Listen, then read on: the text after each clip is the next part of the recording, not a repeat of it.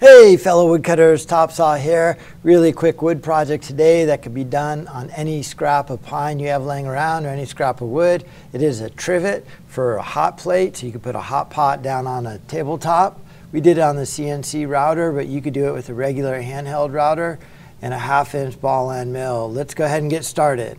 So go out into the forest is where you want to start. Cut down a pine tree or any tree that needs to come down. Once you knock that tree down, try not to smash anything, and then you want to buck it up into lengths that will work on the mill. I think I'm cutting this into 13, which works well on my wood miser mill, so it's all limbed, and then you want to buck the logs up. Once they're all bucked up, find a trailer and some sort of equipment with a grapple so you could load them, transport them to the mill.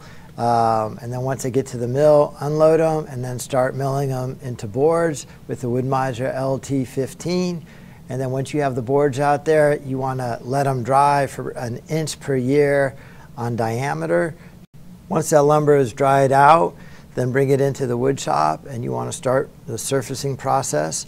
You want to plane it on the top and the bottom to a certain thickness.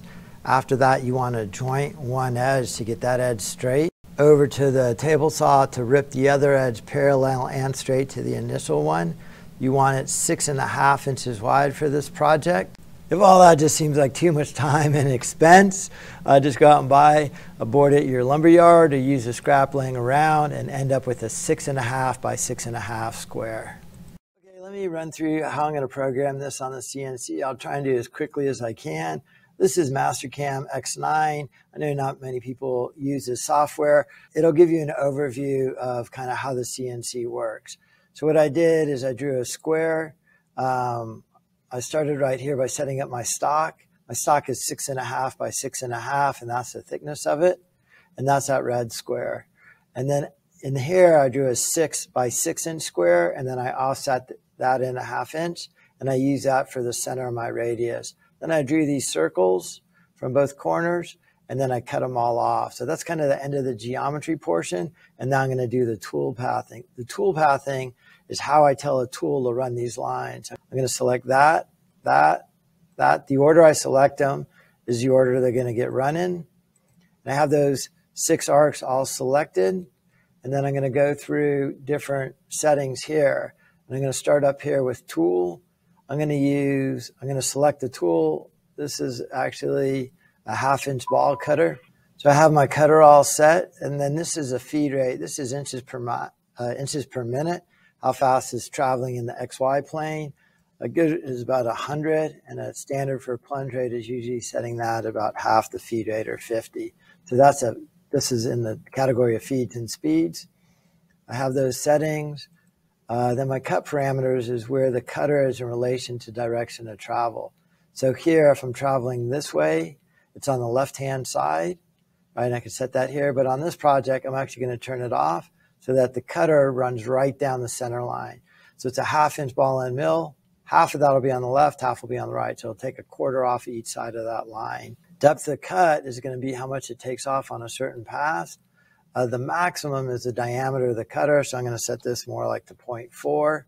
And then if I go 0.6 deep, it's going to do that in 2 passes. In the video of it running, you'll see it do it in 2 passes. Lead in, lead out is these cutters are designed to cut laterally, so if you want it to enter the part outside of the part, it would be a lead in, lead out. There's really no place for it to do that, so I'm going to turn that off. And then tabs helps you hold it down, nothing to do there. And then I'm going to call all these measurements absolute. And then I'm going to call my depth, how deep it goes in there, a negative value. It's a negative 0.6. And that's kind of it for programming all of the cutters. It's pretty interchangeable on different softwares. Next thing I want to do is verify it. So that all looks good. So I hit G1 right here, which is a post. It converts all this vector information into the numeric code. The numeric code is actually what's getting run on the computer. And here's all my lines of code. You can see it's a pretty short program, 68 lines of code. All right, let's go out and run it now. So I have a wooden bed on the CNC router. There's that 1/2 inch ball end mill. I just use wooden cleats to hold the project down. Then I zero out the bit. And then we're ready to hit start, and it's going to start to run. You'll see it has that recorded origin set in there, and then it's going to travel over to our part and start cutting that first arc. So you can see it travel here, plunging down. There's one pass, and then here's the second pass. So that was set under depth of cut. It's going over to the second arc, one pass, and it's going to lift up, travel over, and then do its second pass. All right, that's 8 times speed. And then once it's all done running, you always Z the bit up and out first. So Z up, move the bit out of the way, pull a board out, flip it over like a page in a book, and then you're going to run the same program all over again. And that's where you're going to get those peek through windows. So you could see it here. I think the board was 0.8 thick, and then our depth of cut was 0.6. And then that overlap is how you get that look-through design there. You could design it any way you want. When you're all done running it on the CNC, over to the tabletop router and round the edges, either on one side or both sides, keeping fingers far away from the cutter.